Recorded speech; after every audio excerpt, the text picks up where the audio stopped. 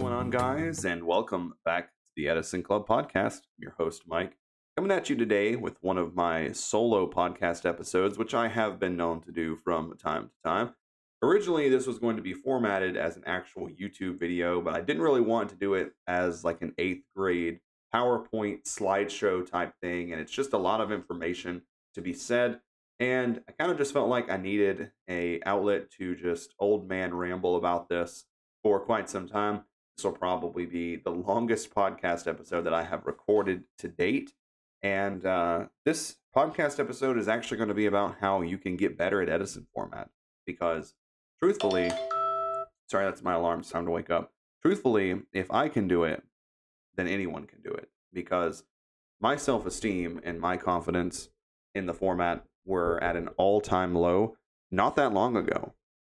So I'll go over a brief history of my Edison format experience.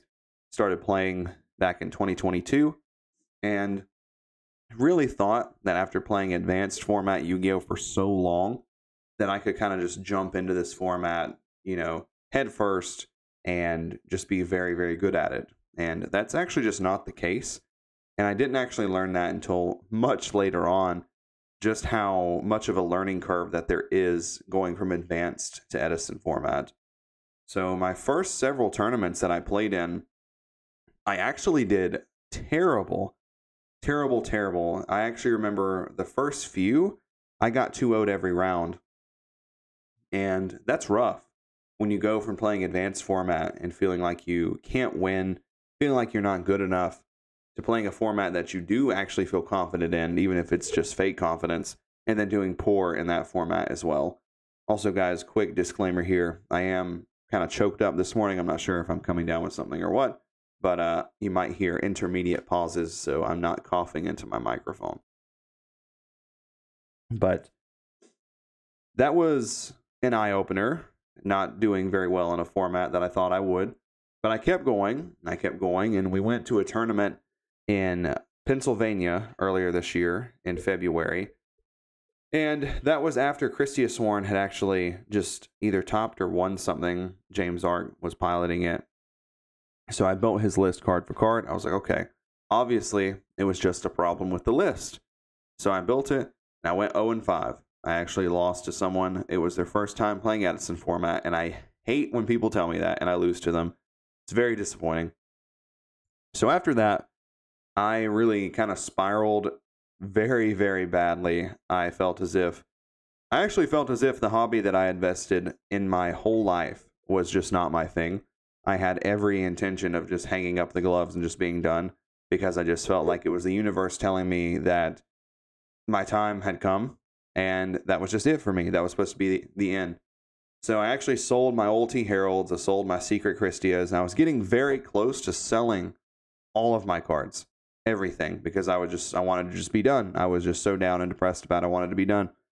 And I ended up keeping Pure Light Sworn. And my friend Justin and my friend Blake kind of talked me into like, okay, well, if Christie is not working out for you, why don't you just play Pure Light Sworn? So I go off on this tangent for probably 3 months and just saying Christia Sworn sucks. That deck is not real. That deck is very bad. And I actually even remember a few times just saying James Ark got lucky. And looking back now, I'm just like, wow, I was an idiot. Like, say that James Ark, the Yu-Gi-Oh, one of the Yu-Gi-Oh goats, just got lucky. But we'll get to more of that later on. But what I always say, my breakthrough tournament was we went to a tournament at the side deck in South Carolina, and I got 6th place, which they did top 8 out of like 16 people. So it's actually not that big of an accomplishment. But when you go from bombing every tournament you play in to getting 6th place and like getting that little title of like, oh, quote unquote, top 8, it's a little bit of a confidence booster. And it was a confidence booster for me. So that tournament was what made me realize like, hey, maybe I can actually do this. So I'm in the tank with Pure Light Sworn, and that's what I dedicate all of my time to is Pure Light Sworn. I'm still on this thing. Oh, Christia Sworn sucks.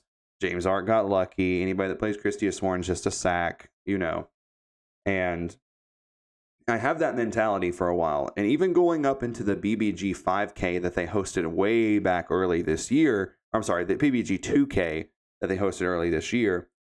And I played Pure Lightsworn there, and I actually do really good throughout that tournament run. I only lost to Raikoko twice. It was both of my losses that day. Lost to him in Swiss and in top 8. And to me, that was like the accomplishment of a lifetime. I was like, wow, I actually got into the top 8. I think I was 3rd or 4th seat at the end of Swiss. So like the way VBG did it was they did top 12, first through 8. I'm sorry, the first 4 didn't have to play the top 8 round. You just immediately got put up into the next round. And that was a good feeling. I was like, I like this feeling. Like, I want this feeling all the time. And I played my top cut match against Prescott. I guess it was top 4 against Prescott Raikoko. And I can still think back to it. It's like PTSD, like helicopters crashing in my brain. But I pitched a smashing ground off of a monster reincarnation instead of a shield crush.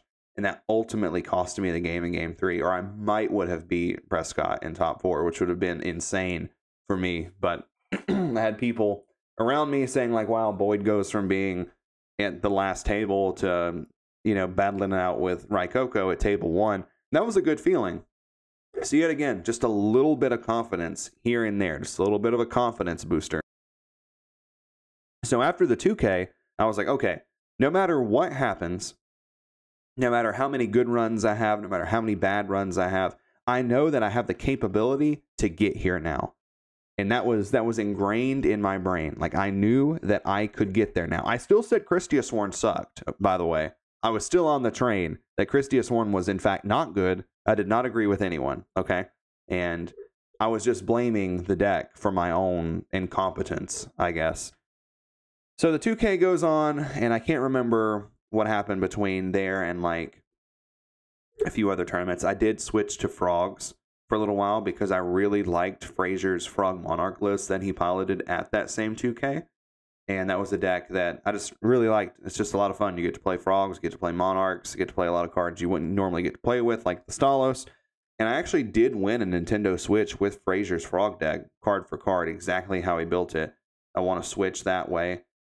And sometime after that, I revisit Lightsworn, Pure Lightsworn again, and I do win a Nintendo Switch at Picante, and that was after I beat Raikoko, so I got my revenge at that Switch tournament. So it's like you can kind of see little by little, kind of moving up the totem pole, just slowly climbing. And I didn't ever say I was going to quit playing Lightsworn. I did, like I said, play a couple other things just here and there, but I never really deviated too far away from it. Well, at some point, Times2, who is a god among men when it comes to playing Lightsworn, he got top 16 at RBT Merino Valley. And in his deck, he played a lot of new cards. He played things like Graganith, Lightsworn Dragon. He played Glorious Illusion. And these were all cards that, up to that point, no one had even considered playing those cards in their deck, myself included. I actually looked at Glorious Illusion a few times, and I was like, this card's not an high impact enough to warrant playing. But it was because that card is mainly good paired with Graganith because it gives you an alternate win condition. So I start testing that deck, and I can't remember at that time if it was Pure or if it was Christia. Actually, I do remember it was Pure because I played his exact list card for card at the first Ultimate Time Wizard in Raleigh, North Carolina. And unfortunately, I actually feel like I could have done well. I threw my last round against this guy named Ernie who was on Vayu Turbo. And Ernie actually went on to win the Giant Minerva at YCS Richmond a couple weeks ago, a couple months ago now, whatever it was. So that was a good loss. You know, after him winning Richmond, I was like, okay, you know what? That's fine. He was an excellent player. But so I did pilot his deck for Nats. And then I think at the next one, he played Christia Sworn. And he completely just reinvented all of the ratios of that deck. He dropped Soul of Purity and Light down to 2. He dropped Archlord Christia down to 2.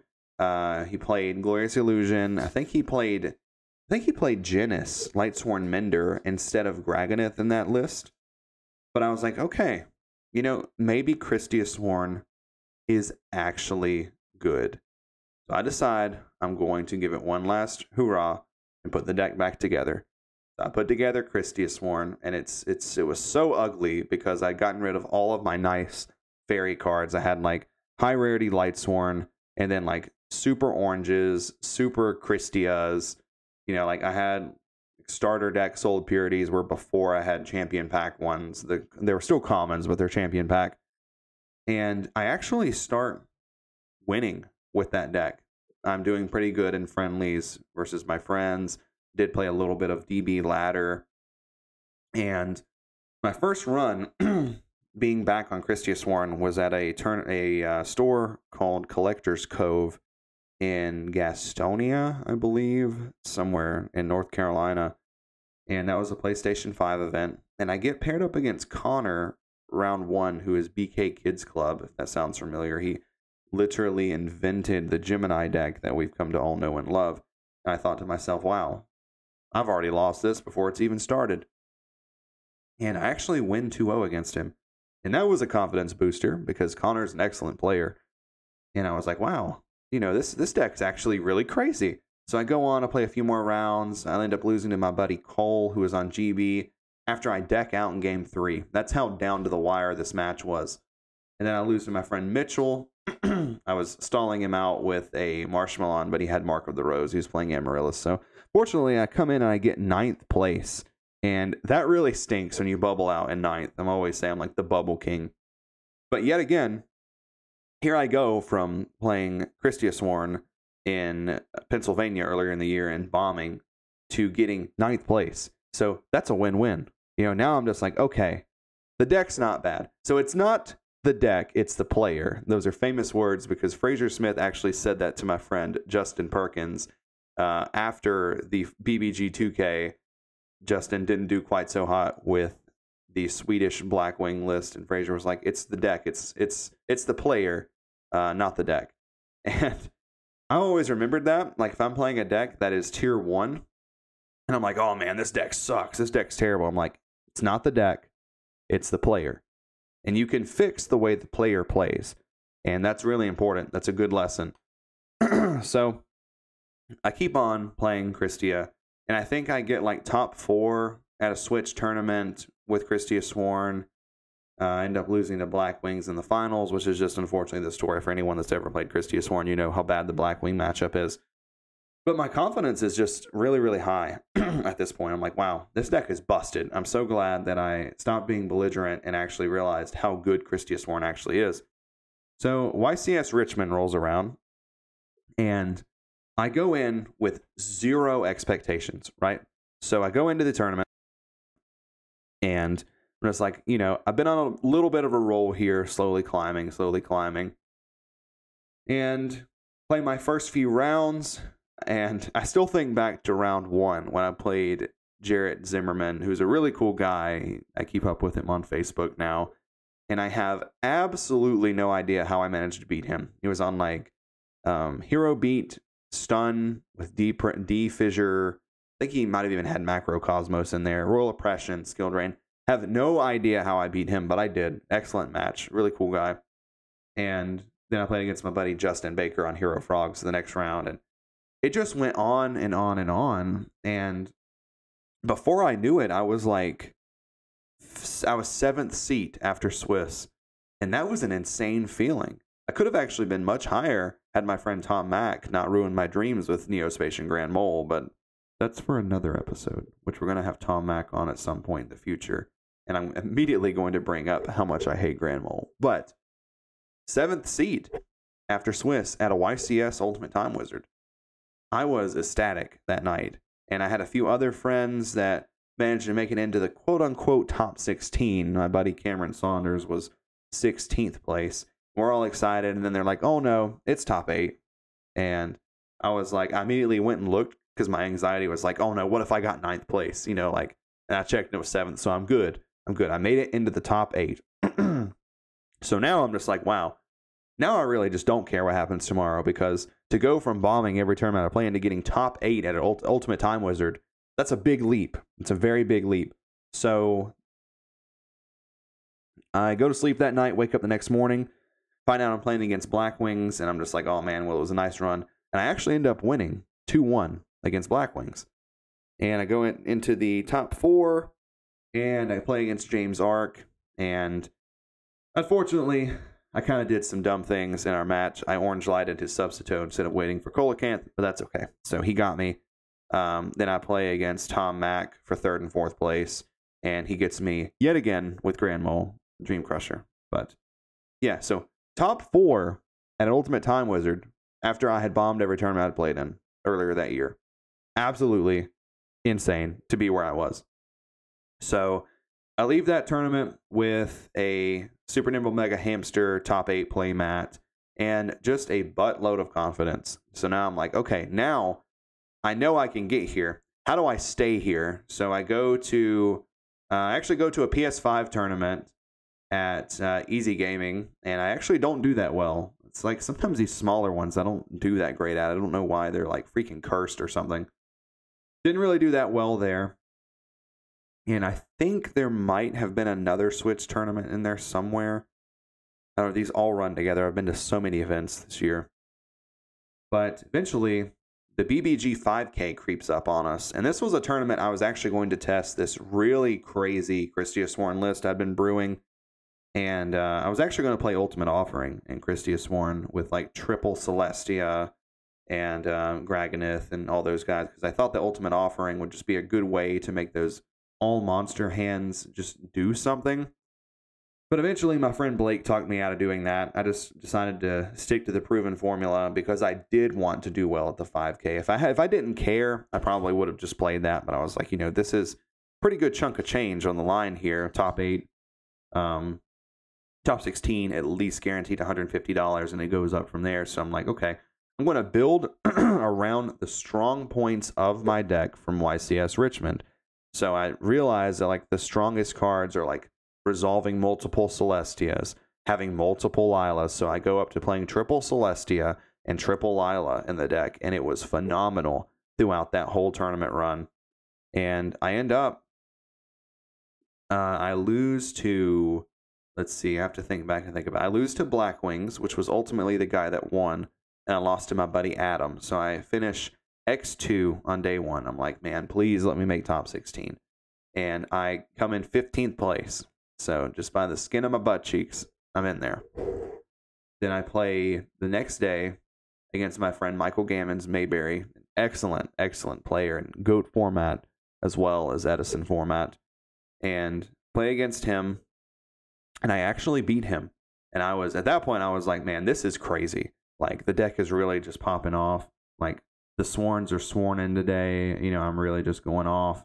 And then a nightmare. I end up playing against a Christia Sworn mirror match in top 8. And this matchup, if you've never played it, it's very unhinged. It is both players doing whatever the heck they want and getting massively punished by Herald of Orange Light, because you don't know if they have Orange Light. You might know if they have Orange Light if they add it back off Beckoning or add it back off Christia, but you're still going to have to do your normal Light Sworn moves. You're still going to have to summon JD. You're still going to have to summon Christia. You're still going to have to use Lumina, whatever, Raikou. And Orange Light is just always a threat. So his name was Jeffrey Gray. He was a really cool guy. He's a very cool opponent to play against. And I end up beating him in game 3. So now I'm in top 4 yet again. I get paired up against the same Blackwing player that beat me in Swiss, and he 2-0s me again. He was the only person to 2-0 me throughout my tournament run, and he did it twice.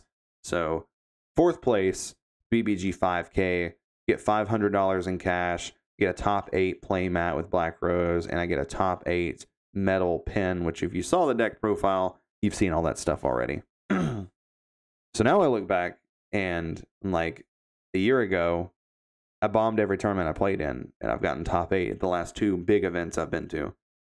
Absolutely just huge confidence boost. And now I'm able to look back and think about almost every game I played throughout the last year and realize why I won them or why I lost them. And there were a lot more losses in the beginning, as you've heard, than wins. And I can think back and I actually understand why I lost those. And it was because I actually just hadn't accumulated the fundamental knowledge of Yu-Gi-Oh! And how to actually be good at Yu-Gi-Oh! In Yu-Gi-Oh!, sometimes your deck will just do the work for you. If you play throughout a tournament run and you open Whirlwind Shura every hand and you win every die roll, you're not really having to do a lot of piloting. You're kind of just playing the cards that you're just given. You're not really playing them in any certain way, because every deck in Edison can non-game you sometimes, especially a deck like Value Turbo or Black Wings.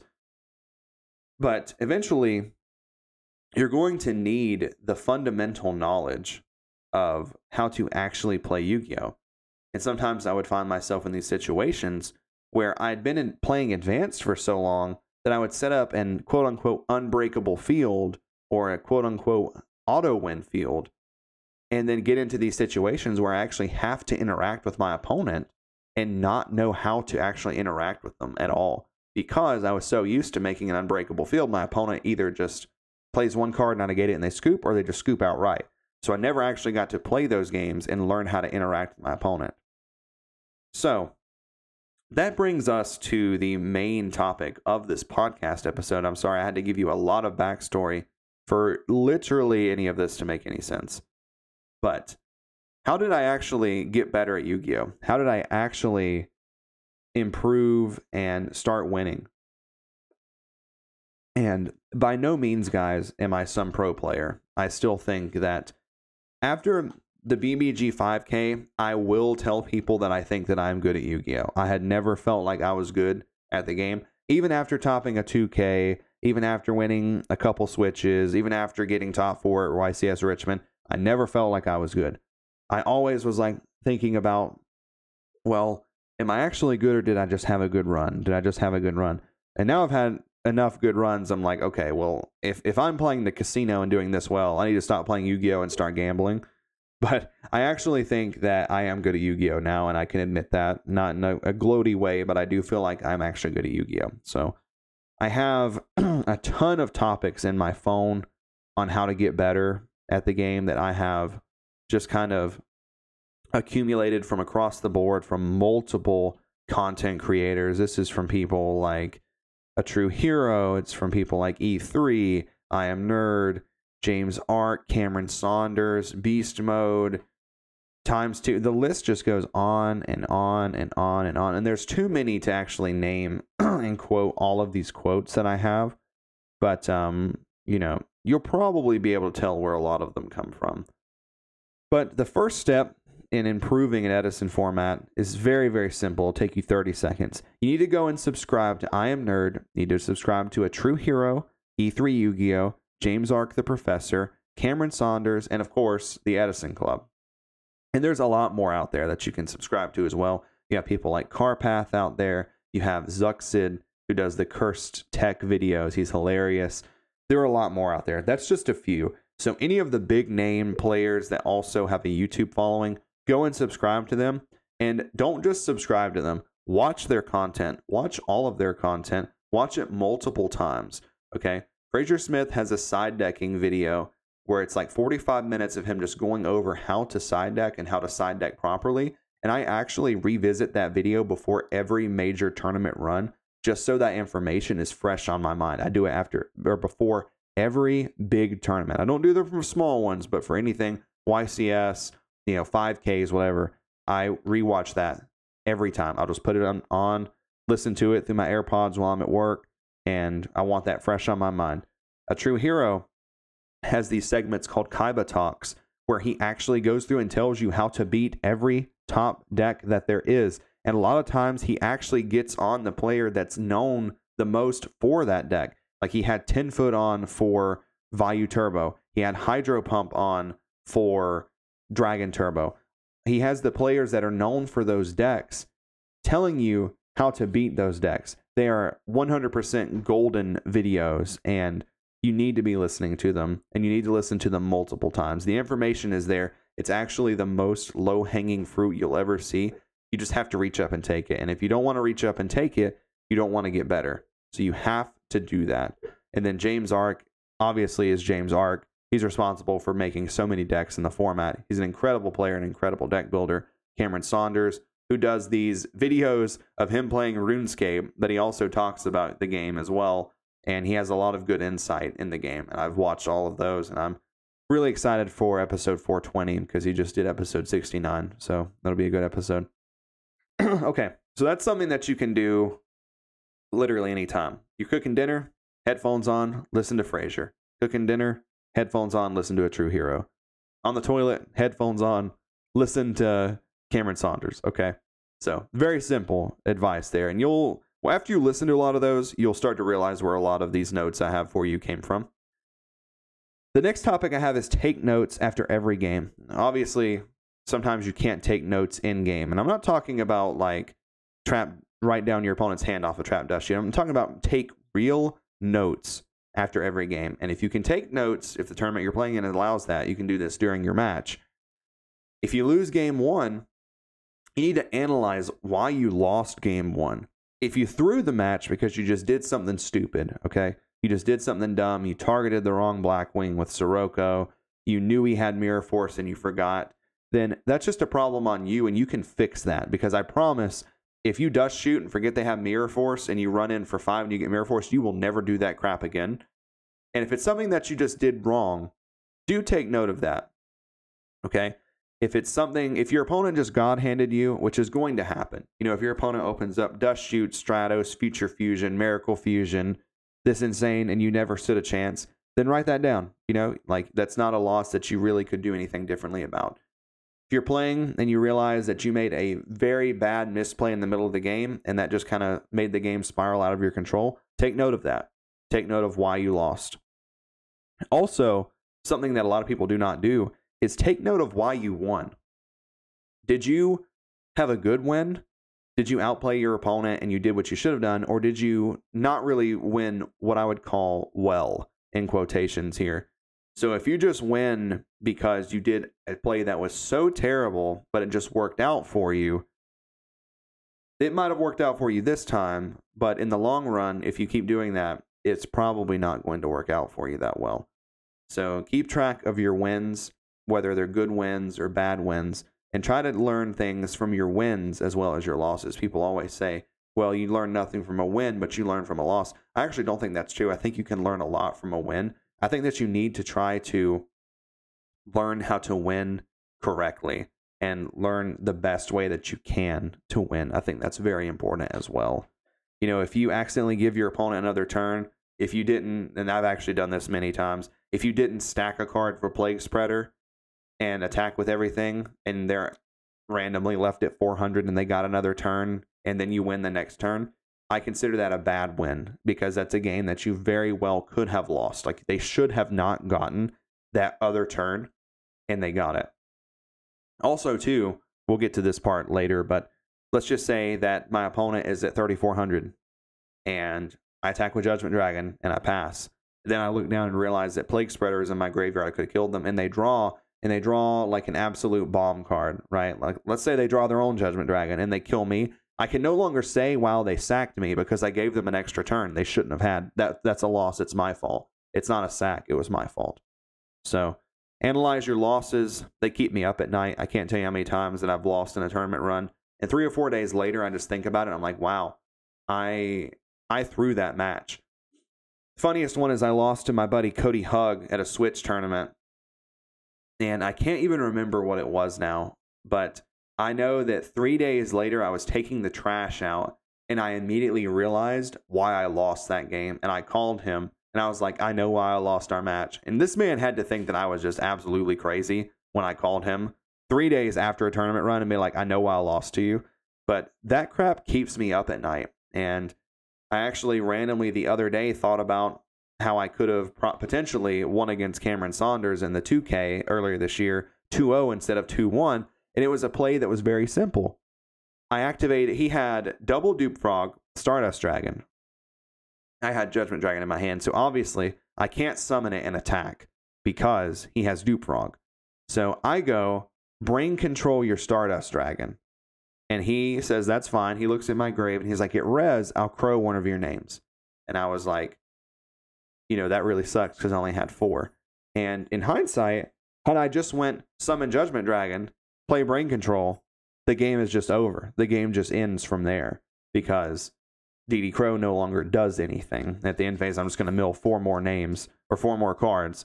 And, eventually that Crow just becomes less and less of a threat. But because of the order I played them in, the DD Crow was actually just an OTK against me, and I completely lost because of it. And I just randomly thought about that the other day. So as you start to improve, you're going to think back to when you weren't that great and think about how just simple little things that you did incorrectly ended up costing you games that you should have won. My next tip here is going to be to stick to one deck. And also make sure that it's a deck that's an A tier or higher. You can be the best Morphtronic player that there is in Edison format, and you're probably still not going to do that well. You are going to win from time to time, but you're not going to have the same results as if you played a deck like Vayu Turbo, or Blackwings, or Hero Frog, or Diva Hero. So it's very important that the deck that you pick is a tier 1 deck. So stick to one deck. You need to get in reps. Reps, a lot of reps. Not 10 games, okay, not 20 games. You need to play hundreds of games with the same deck. You need to basically get to a point where there is no situation that you get put in that you have not been in before, so that way you know how to navigate it. And I think that's the same across every Yu-Gi-Oh format. If you play enough games against enough decks, you're going to get put in the same situation enough times where you're like, I'm not making the same mistake again. And then sometimes you're just going to lose to the variance of Yu-Gi-Oh. Sometimes you'll be like, I've been in this situation 100 times. I know exactly what to do. But your opponent might have 2 DD Crows instead of 1. And that's just the variance. But if you stick to that and you learn and you get the reps in and you know what to do in every scenario, you're going to win more games by knowing what to do than you lose because your opponent just kind of had everything for what you had. So literally play hundreds of games with the same deck. And I actually would argue that you need to be playing with the same list, actually. If you're trying to test a list, you may not need 100 games with the same list, but you haven't fully tested a deck or a card in your deck until around the 20 match mark. Because I could throw Megamorph into my Lightsworn deck right now, go JD Megamorph, attack for 6,000 and win, and be like, oh my god, this card's absolutely insane. This is definitely, people are sleeping on this. This is so stupid. And then have another tournament run, that card be absolutely terrible because I didn't actually test the card. I feel like after the 20 match mark, you can start to kind of make decisions on, is this card good? Is this card bad? Should this card be at 2 in my deck? Should it be at 1? Should it be at 3? Should I not play it at all? Because you're not gathering from information. Back on the topic of Megamorph, if I put Megamorph in my Christiasworn deck, and the first game I play with it, I beat my opponent with it, Megamorph has a 100% win rate in my Christiasworn deck. 100%. And that's not actually factual because I haven't played enough games with it to actually determine if that card is good or not. So when you're trying out techs, you really need to be grinding those and you really need to be playing those a lot. That way you can determine whether or not you're just kind of getting lucky with them or if it's actually good. So that's really important. And you need to be playing with a wide range of players. Yu-Gi-Oh! Is a game that's for fun. It's really fun to get with your boys on a Friday night, play some Yu-Gi-Oh!, have some laughs, and those are the nights that I live for. But if you're only playing against players at your own skill level, you'll never get any better. You have to play against players that are better than you. Sometimes I'll hear people at locals, especially in advanced locals, say like, oh, I don't want to play against that guy, I'll lose. He's so good, I don't want to play against him. And you have to play against those players. Yes, sometimes the really good players aren't pleasant. That's just a well-known fact about Yu-Gi-Oh! But some of them are really, really, really nice and really cool. I'm so lucky that I get to share locals with players like Raikoko, Cameron, Hydro Pump, Frog Slicer. They all go to Big Boy Gaming. Even Frazier comes down to Big Boy Gaming sometimes. I get to play against these guys. And they're all like the Edison format goats of the format. And they'll all give you advice. They'll help you. You know, they actually want players to get better.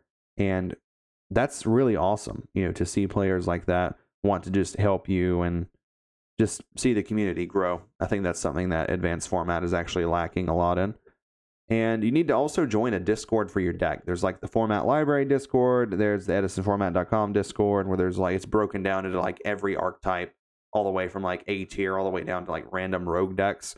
And you need to be in that Discord because you need to be with people that are also sharing their own ideas for the deck. And you could find something that you didn't already know, or you could tell somebody something that they didn't know. And it's just really nice to be in that community. So like I'm in the Lightsworn Discord. That's like the Discord I'm the most active in. People always post their lists in there and share stuff, new texts they've found, stuff like that. So I am going to link some of those videos in the description below if you're watching on YouTube. And I think that I can do that on Apple and Spotify as well. But I'll link like Fraser's side decking guide and a link to his podcast. I'll link the True Hero Kaiba talks, probably just one of them because you can find the rest of them there. I'll link Cameron Saunders talks, and James Ark actually just came out with a video about coaching. I'll link that as well. We're actually into the quotations. The point in this podcast where we're going to start talking about these quotations here. We're actually moving along really well. It's only been 35 minutes and we're halfway done. I thought this would be me, old man rambling for at least a couple hours, but nonetheless, here we are. So important quotations here. And these are what I talk about, the fundamentals of Yu-Gi-Oh! That no one talks about and no one mentions. And the first one I have here is to make your opponent change the game state. You don't have to change the game state. Make them change the game state. This is something that when I heard it, and I can tell you it was Fraser that said this, because it absolutely blew my freaking mind how no one had ever said that to me. 20 plus years of playing Yu-Gi-Oh! I had never heard anyone say that in my life. And it makes so much sense. If I have a Stratos and an Alias on the field and you draw for turn set 1, you better have Mirror Force because I'm not summoning into your Torrential Tribute. I'm going to sit here and I'm going to attack you for 18 and 19 until you either die or you have to start setting your monsters face down to just live. So make your opponent change the game state. If you're winning, right? If I have 3 monsters and you have 1 set card, there's no reason for me to summon an Ocean and get Torrentialed for 4. Just keep attacking. Make your opponent change the game state. And that's just such a good fundamental rule of Yu-Gi-Oh! Across the board. And definitely remember that because there are so many times where I want to slip back into old ways when I'm playing and just kind of want to just go all in. I'm like, I'm going to make them change the game state. If they're playing slow and I'm playing fast, they're going to have to catch up to me or I'm just going to win naturally anyway because I'm playing fast and they're playing slow. So that's really important. The next one here is everyone's heard about reads in Yu-Gi-Oh! You might have a read that your opponent has Starlight Road. If it's sat there for a long time, it's never been flipped. You've summoned a monster with 1,800 attacks, so you know it's not Bottomless. You've summoned 2 monsters at the same time, so you know it's not Torrential. You've attacked with multiple monsters, so you know it's not Mirror Force. It goes on and on and on. You've special summoned, so you know it's not Royal Oppression. You could probably read that that card is something like Starlight Road. So stick to your reads. Don't change your read. If you have a read that they have Mirror Force, don't just decide the next turn, oh, haha, better have Mirror Force, I'm going to attack. Stick to your reads. We kind of lightly touched on this one earlier, but don't give your opponent more turns than you have to. And what I mean is I'll give you a good example here. And this one actually didn't work out for me, but I was playing, or I'm sorry, actually this does work out for me. I was playing a match against Hero Frogs at YCS Richmond, and I have Judgment Dragon and Christia on the field. And my opponent has 1 set card, and I need to summon the Jane in my hand to be able to actually get enough damage to kill him that turn. So I have a read that he has something like Regeki Break on the field. That's what he said. So I'm like, I need to summon another monster so that no matter what he Regeki breaks, he still dies. So I summon the Jane. I didn't believe that he had Torrential. I go to battle phase. I attack with Judgment Dragon. He has Regeki Break. He Regeki breaks my Christia. He takes 3,000 and he summons Gores in defense. So he's left at 800. So what I end up doing is I call the Haunted back my Gragonith and then pierce over the Gores for game. Now, some people would say, like, why did you not just JD blow up the field? And that's because, this is kind of actually going back into the don't change your reads topic, but that's because I had a read that he had Regeki Break. So what happens if I JD nuke the field? Pay 1,000, he changed Regeki Break, hits my JD, and all of a sudden, my entire field is gone because he had Regeki break. So I stuck to that read. Now, the previous game before that, I had Judgment Dragon Christia on the field. He set one card and passed. And yet again, when you play against Hero Frogs, they play triple Regeki break or triple Wind Blast or some form of those, some ratio. I attacked, and he had Mirror Force. And sometimes that's just going to happen. It was more likely that it was Regeki break than Mirror Force. And that's just Yu-Gi-Oh! Sometimes that's just going to happen. So stick to your reads, don't change them, and don't give your opponent more turns than they have to. Don't forget that you have Plague Spreader in your graveyard. You need to stack a card and get that extra 400 in. Don't let them get extra turns. I don't like playing decks, personally, that allow my opponent to get a lot of turns. Like, I'm not, like, this player that likes to grind out these games and have all these interactions. I like stuff like Lightsworn, I summon JD, I nuke the field, summon Christia. I like decks like Diva Hero, where I like decks that you have a push turn. That it's like, eventually, I get to this turn where I'm like, I'm winning this turn, and you better have something insane or you lose. I don't like for my opponent to get an absurd amount of turns, because I always felt like they would outplay me because they were better than me. Maybe that's not the case anymore, but I don't like to give them extra turns. Learn to side deck. A helpful tip here is when you're siding, what I will do is, if, let's say I'm playing against Hero Frogs and I'm playing Lightsworn, before I even pick up my side deck to see what's in there, right, I will go through my main deck and take out the cards that are bad against Hero Frogs. Stuff like Heavy Storm, stuff like Royal Decree if you're main decking Royal Decree. Any cards that are not good in that matchup, I immediately take them out, I put them to the side, then I pick up my side and I'm like, okay, what do I have for this matchup? Let's just say it's a random matchup you have nothing for. You go through your side and you say, what cards do I have that are better than the cards I took out? If you're side decking even something like a Snowman Eater, right? Snowman Eater will probably have more value against Hero Frogs than a Heavy Storm ever will, because at least Snowman Eater 1-for-1s with AZ or gets over Vanity's Fiend or whatever. So it might have more synergy with your deck than a Heavy Storm.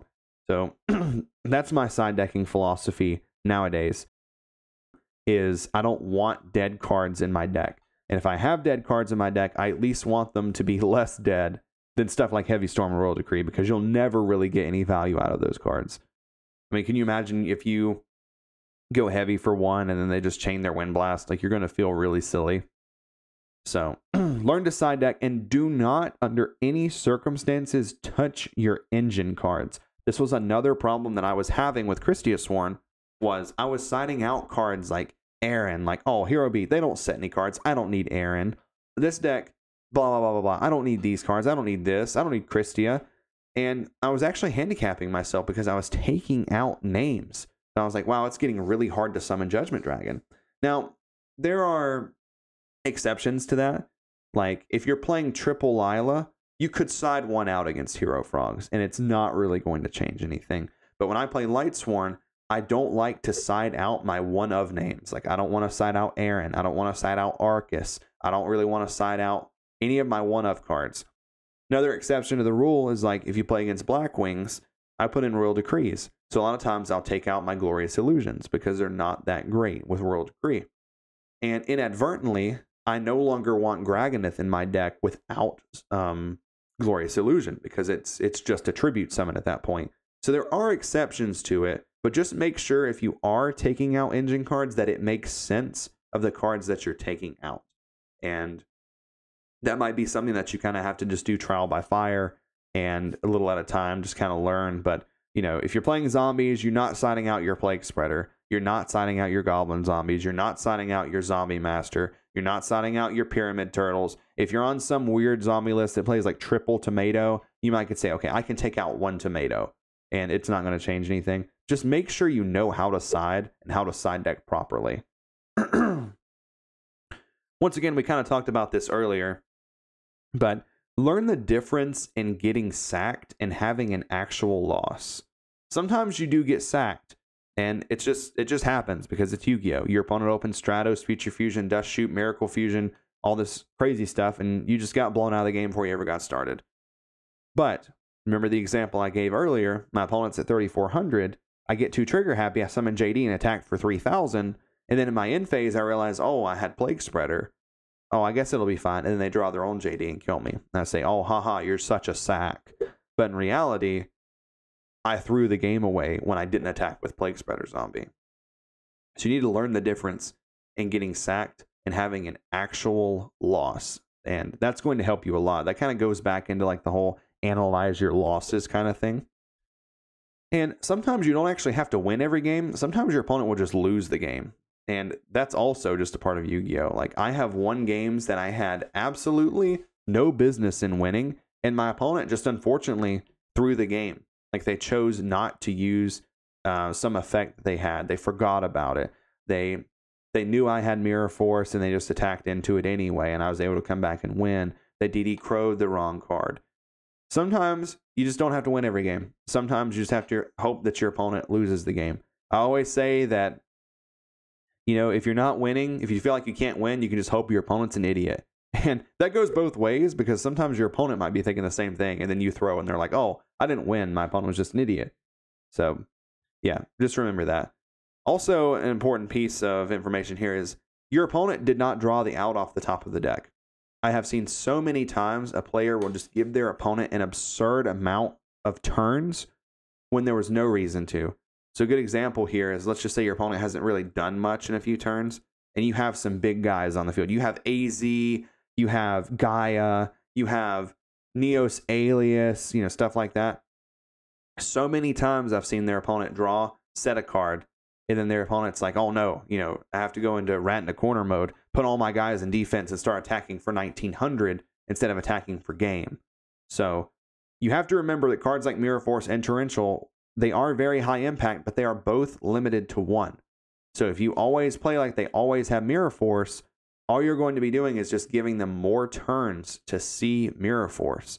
If I sit there and I have game on the field, let's just say I have 4 monsters. I can put 2 of those in defense if I want to, if I'm really that scared of Mirror Force. But I've actually seen people put leave 1 in attack mode, and they just start this thing where they're just going to attack for 1900 every turn. And it turns out their opponent just set an MST, and they end up coming back and winning just because their opponent was too scared of Mirror Force. It's a very important rule of thumb to just say to yourself, my opponent did not draw the out off the top of the deck. And sometimes it's going to happen. It's just Yu-Gi-Oh! And sometimes it's not. Play Heavy Storm. Literally activate it. I have seen so many people over the course of playing Edison format go draw heavy, and their hand is insane. They're like, oh my gosh, I could kill them this turn, but they have Starlight Road set.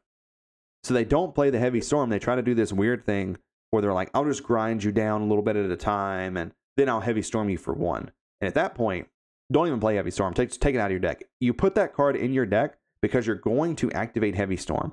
You have no idea how many times I've went activate heavy and hit 4 back row because they had protection, because they think that you won't activate it because they're kind of representing they have Storm or they have Judgment.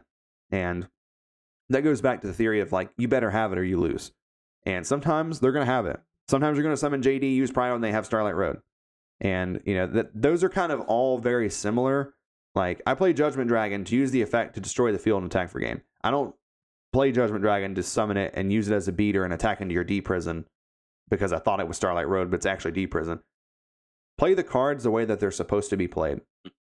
Now, sometimes a card like Celestia, you can kind of play around stuff like Road because you can just pop 1. Like, if there's 1 problem card, you can say, okay, I'll hit 1 back row, then I'll try to swing over your monster because I do feel like you have Starlight Road. And obviously, there's a caveat to everything. If you've trapped Dust Shooted your opponent and you know they have Road, you're probably not going to play heavy until you can deal with Stardust. If your opponent accidentally drops their Starlight Road on the field, you're probably not going to play heavy. But ultimately, at the end of the day, that card is in your deck because it's Heavy Storm. It's supposed to blow up back row. So, literally, activate Heavy Storm. It is so important. Just play your cards. The last thing I have here on the list, and I can't believe that we're at 50 minutes. I really thought this was going to go on for hours, but no amount of theory is going to make you better or help you improve. It does not matter how good you are at Yu-Gi-Oh! Theory, how much you theorize, how much this deck should work in theory. You have to play. You have to play games. You have to get reps in. You have to test. And this was something that I was also very hurt by, was because I would say, oh, I don't have to play Yu-Gi-Oh! I can just think about it. I can just theory. I can just build a deck purely off of theory and it will perform well. That's just not the case. Maybe that's the case in advanced, where the numbers are much more calculated and the decks are much more consistent, and you can actually like sit down and think like mathematically, what are the odds in drawing this, and this, and how it all works together. The Edison format as a whole is pretty inconsistent.